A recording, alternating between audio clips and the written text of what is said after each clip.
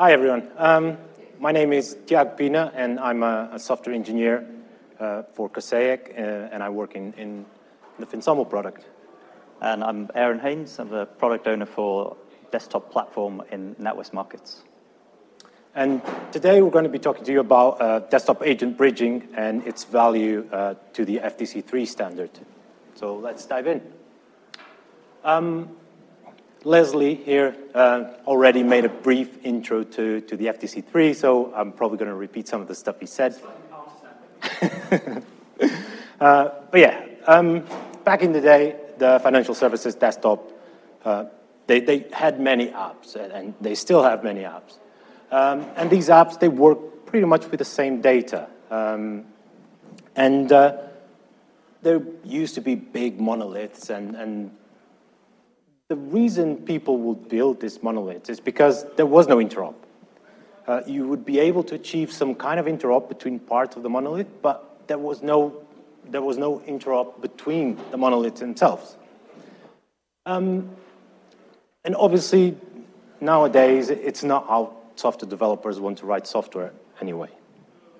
And like I said, you could achieve some degree of interoperability, but it was at the cost of very costly integration projects, and meaning that once a set of applications supporting a workflow was established, changing parts of that workflow without a very good reason was just a no-go.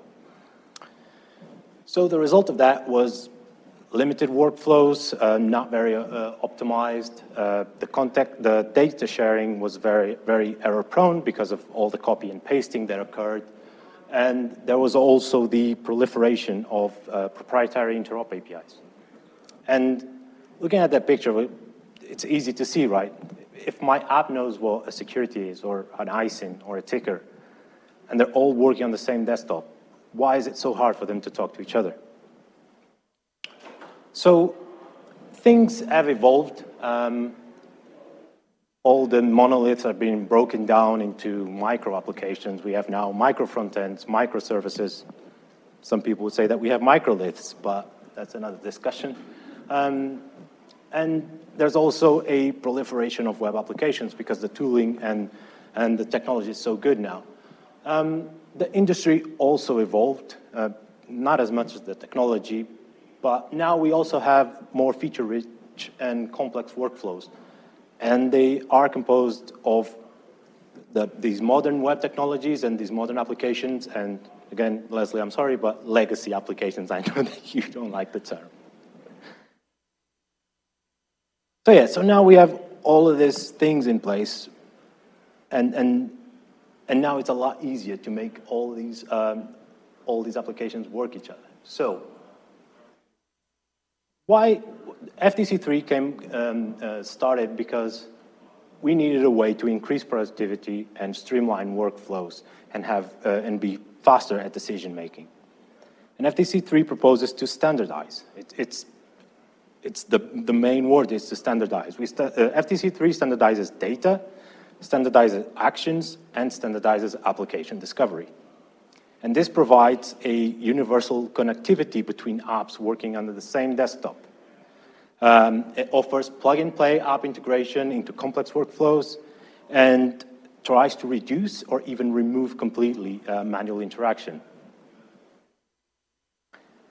And so the desktop agent was born and came and provided zero-friction inter-app integration.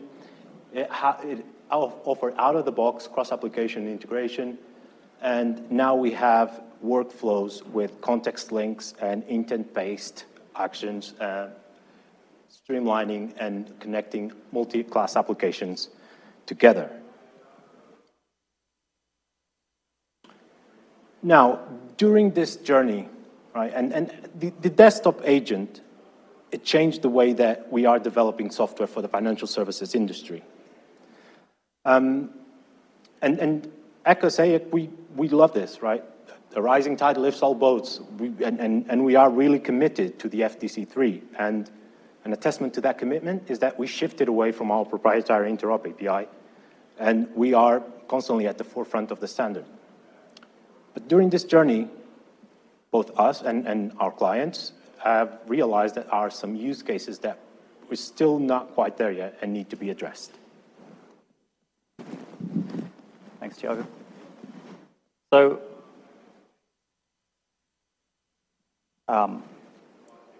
speaking from the perspective of NatWest, I think this is common to probably a lot of the big banks or a lot of large organizations, right? FDC is great, but the reality is not this simple, right? You don't just have one platform with one desktop agent, right? For us, firstly, we have a lot of applications that sit outside the desktop agent context. And again, I'm not going to say legacy applications, but our desktop application estate is huge. It's grown up over a long period of time. We have a lot of applications built in lots of different technologies. Big old monoliths, Java Swing applications, VB6 applications, .NET applications, you name it, we've probably got it somewhere. But we still want those applications to be able to participate in interop workflows. We also have more than one desktop agent, more than one vendor platform, right? And again, we want to be able to somehow bridge communication between these things. Additionally, it's not even that simple, because what we have is we have users who use more than one machine at the same time, right? So, traders might have 6 screens connected to 4 different machines, and they see that all as one desktop, and they expect to be able to interop across all of those different applications.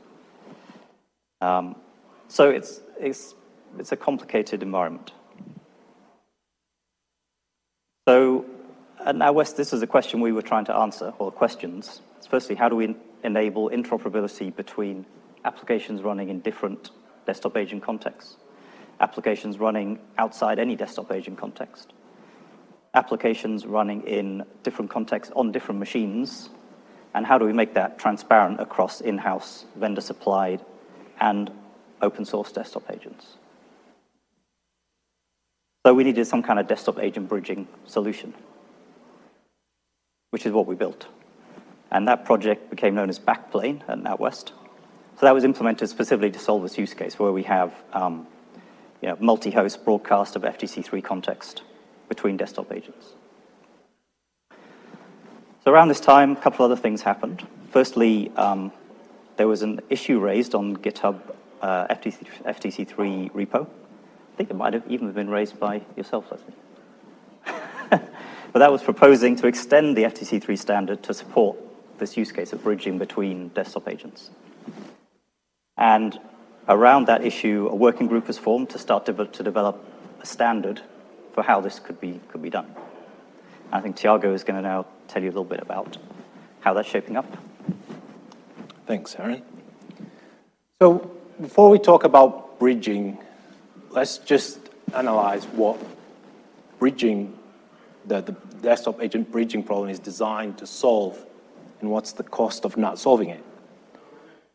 So the FDC3 mission is to develop specific protocols and taxonomies to advance the ability of applications to interop between each other in a plug-and-play fashion and with no prior bilateral agreements. And this mission fails if applications in different desktop agents are siloed from each other. For this mission to be successful, any application, any FDC3-enabled application in any FDC3-enabled desktop agent needs to be able to communicate and to interop between each other in a plug-and-play fashion and with no prior bilateral agreements. And FDC3 is great, right? But the real problem that we have today is that the success of the standard falls outside the fact that there are already institutions that have multiple desktop agents running. And if we don't deliver this, then, in my opinion, the FDC3 mission falls a bit short because the customers won't get the true value of interoperability. Everything needs to be connected, right? We now have the same problem that we had in the beginning, but in a different format. We have multiple desktop agents. They all speak the same language, so why can't they speak to each other? So we want to go from this to this. Now, what are the requirements to build a desktop agent bridging solution? It needs to be invisible to the applications living in the desktop agent and to the app vendors. They've already done their work, they've already done their bit. They built their applications being FDC3 enabled. They just want to drop the applications into a desktop agent and they just want it to work. The bridging protocol needs to be a part of the FDC3 standard. And I think this is a really important point. We want to avoid past mistakes of other protocols that didn't really take care of making parts of the interactions a standard and then diverge into incompatible implementations. And we have that problem in Fix nowadays, which we have whole companies just being Fix aggregators and have an API aggregator to trade on different venues. It needs to be easy for desktop agents to adopt as well. We want the desktop agent vendors to adopt the bridging because it's an integral part of the standard or must be an integral part of the standard. And all of this needs to be driven by the community. That's how FDC3 started and is the right path forward. So let's just recap. So the desktop agent API enables interoperability within the same desktop agent. The desktop agent bridging is only concerned with interconnection of desktop agents. It's not a desktop agent, it's not going to implement the FDC3 Desktop Agent API. It will provide a new contract between desktop agents and a piece of software called a bridge, and it's only concerned with the communication between them. So I want to give you just a quick overview of how this bridging proposal or how this bridging standard will work. So we've considered some topologies for the desktop agent bridging, but we decided that having a standalone bridge, it's the best solution, it's the most pragmatic one. Probably we don't need complex topologies on the desktop. There's only so many desktop agents. This makes the message routing quite simple because they all need to go through the bridge, and we can move some of the complexities of this implementation into the bridge itself, being less intrusive in the desktop agents and being easier for the desktop agents to adopt bridging. And in this case, the bridge will just act as a server.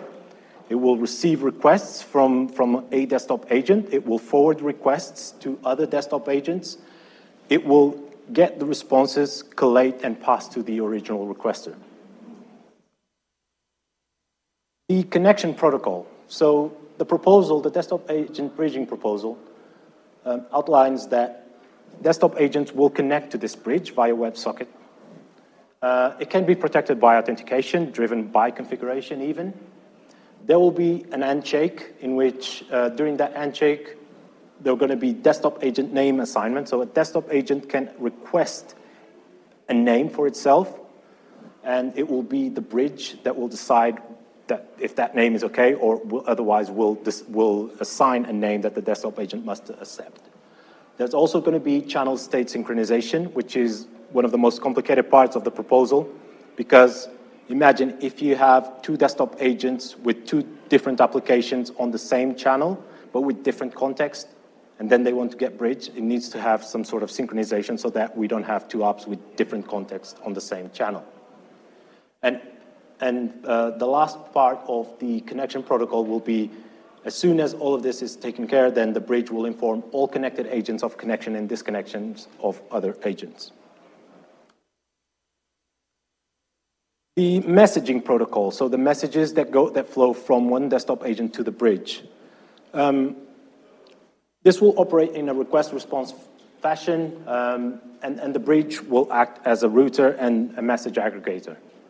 And we have defined 4 types of messages or message format that will happen between the desktop agent and the bridges, and I'll just give a quick summary of those. We have the request only, which is a type of request that a desktop agent will fire to the desktop agent bridge, and the bridge will just broadcast that into other connected agents. It doesn't expect any kind of response. It's a fire and forget request. And the example of this is the broadcast message. We have the request response single, which is a type of message that expects a single response from a single desktop agent. The case for this is get app metadata or or open, FDC3 open. An agent wants to open another application, sends the request to the bridge at the target just sends the message to the right agent and sends the response back. The other type of messages that we have is the request response collated. So this is a type of response, this is a type of request that expects several responses from several desktop agents. These responses will get to the bridge will collate them and make them a single response and will return that response to the original request. An example of this is the find intent. And the last is the request multiple response single. So this is a type of request that expects multiple responses from a single desktop agent. And the case for this is the raise intent. And again, it's a message that has a target. A requester initiates the request, sends it to the bridge goes to the target desktop agent, and then just forward the responses from that. So what are the next steps for desktop agent bridging? So the proposal draft is complete. There's just some minor details to finalize. And the next step is for the standards working group to consider and vote the proposal into the standard. And this is really important. Again, we don't want to have a bridge implementation that is not in the standard, because if someone else decides to do another bridge implementation and implement certain details differently, then it's not going to work. We also need a bridge implementation, right? We need a bridge implementation that, like the FDC3 standard, is community-driven. It needs to be the community to contribute to this proposal. And ideally, we would have a bridge implementation that would come from a real-world case, a real-world use case that already happened and already someone felt the need to have a bridging solution in place. And ultimately, we also need the desktop agent vendors to support it. It seems to be quite a lot, and it is. However, we have had a great start on that, and I'll let Aaron tell you more about it. Okay, thanks, Tiago. So I mentioned earlier on that at NatWest we had an implementation of a desktop agent bridge that we call Backplane, and pleased to announce that we've now open sourced that implementation and contributed it to FINOS as of now. So we now have FDC3 Backplane. The code is there in the FINOS repo. You can go and have a look at it, check it out. So yeah, it's exciting. It's really great to get the code out there and start to build a community around it, and hopefully we can continue to evolve it in line with the standard. So I'm going to go through a little bit of sort of high-level overview of Backplane and how it works and what the various components are. But firstly, I just want to talk about the name. So Backplane is, in case you know, it's kind of similar to a motherboard in a computer. Essentially, it's there to sort of transparently connect all the various components, which is really what we're trying to do with the desktop agent bridge. I can't claim any credit for the name. I didn't come up with it, but I think it's pretty good. So the components of the system that we have, firstly is the Backplane itself, which is a headless process. Runs on the user machine and enables those WebSocket connections between all the various desktop agents that are connected to it. We also have a client library for .NET applications that handles setting up those connections between applications that don't have a desktop agent context, right? Enables them to connect to the desktop agent bridge. We also have a JavaScript client library for the same thing for JavaScript applications. And then we've also contributed a little code snippet that essentially wraps that JavaScript client as a FinSemble service that lets you connect the FinSemble desktop agent to the Backplane desktop agent bridge. In terms of the architecture, so as I said, Backplane itself runs on the user machine. You know, at NatWest we have ways to install that, so it starts up automatically on the user machines. and we have things to monitor it and make sure to bring it back up if it goes down for some reason. Once it starts up, you can configure the port range, and it enables WebSocket connections. So I said there, you can have .NET applications connect to it. You can have Finsemble or other vendor platforms connect to it. And it will deal with routing those messages across between those desktop agents. The other thing it does when it starts up is it actually registers itself under the logged-in user. It registers the host and port where it's running. So basically starts to form a group of backplanes that are running across different machines. This is an interface there, so you can implement that in different ways. Internally, we use console for service discovery, but you could implement it, I think in the default implementation is just some static configurations. You can specify where the other backplanes might be running. So what that means is when other backplanes start up on different machines, they can discover all of the backplanes that are running for a given user, for the logged-in user. They form a cluster, which then enables the routing of messages from connected desktop agents on one host across to the other backplanes. So it's a WebSocket connection from desktop agent to the backplane, but then they actually use REST calls between themselves. Again, that's something that could be implemented differently. You can swap that out if you wanted to maintain some other kind of connection between those backplanes. Once those are all up and running, so the further desktop agent can connect to those, and then then lets you route from one desktop agent on one host across that REST connection and over the WebSocket to connected desktop agents on the other host.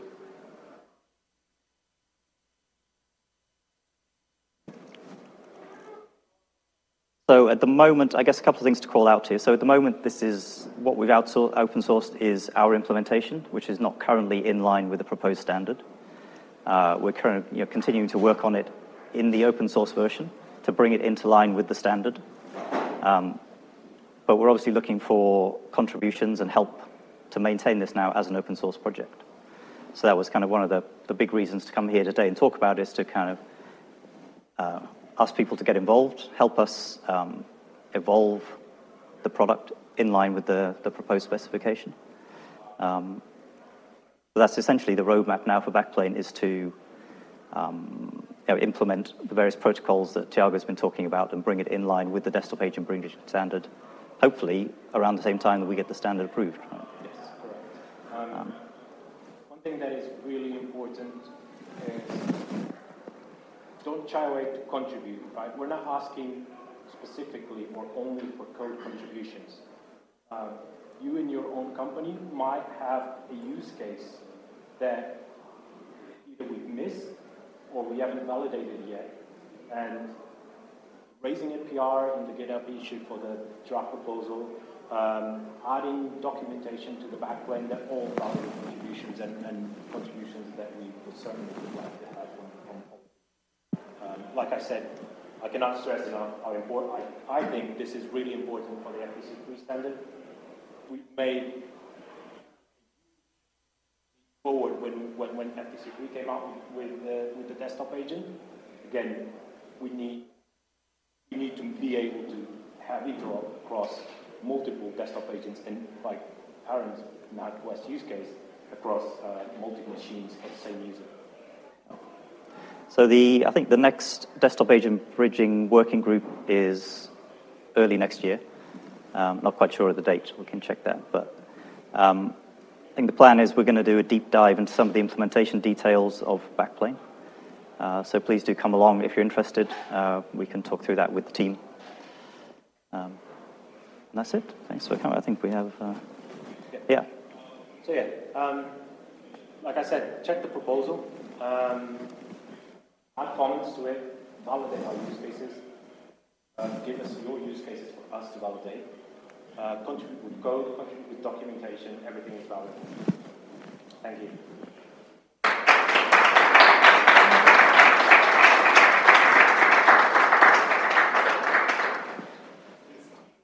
Any questions?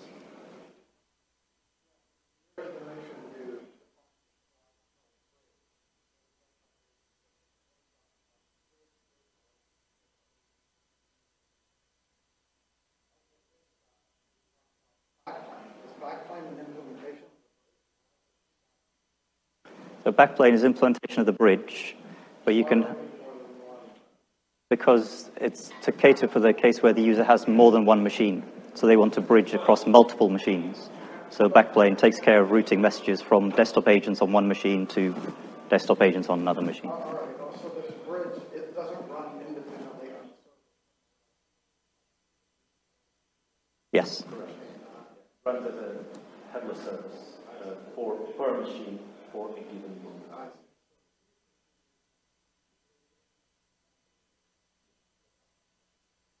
Strictly that would be an implementation detail. There's nothing to stop you with your proposal, which we're committed to supporting, Blue 42. There's nothing to stop you running your backplane instance on your code, but somebody that implements the spec as a multi-user, multi-machine server, which is what we do in our product. So there'd be no problem about us having our multi-user server hosted and just implement the WebSocket protocol that we've defined. Absolutely, yeah.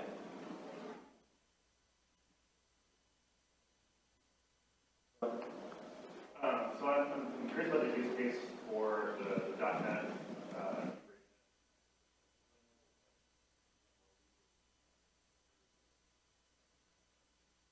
All kinds of apps on those creator workspaces.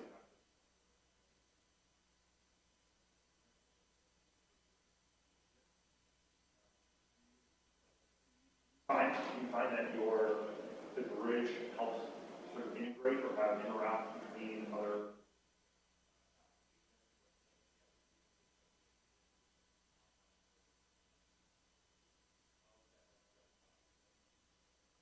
Yeah, so that's what we've done with that .NET client library. So you can build that into your application. It essentially gives you a kind of desktop agent API in your application, but then routes those calls to the bridge. And then that bridge, so it's essentially that .NET application can Yeah. that desktop agent. Yes, exactly. Yeah, just a very quick question. I can imagine Cosaic and Blue 42 being happy to collaborate with each other and each other's software and play nicely in this environment. But it begs the question: are OpenFin comfortable with this, and have you received a letter from OpenFin's General Counsel saying that this bridging protocol is a trillion-dollar license agreement? That's a question for Aaron. We have not received such a letter, no. I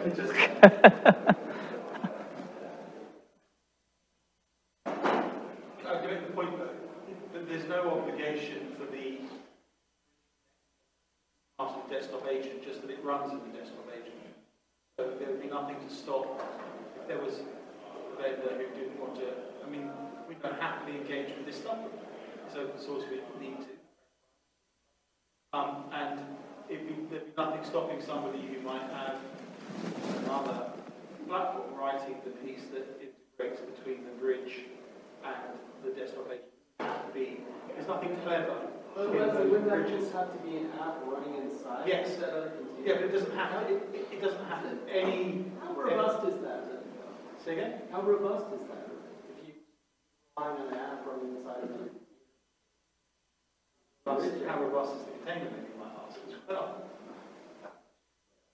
A lot of things being.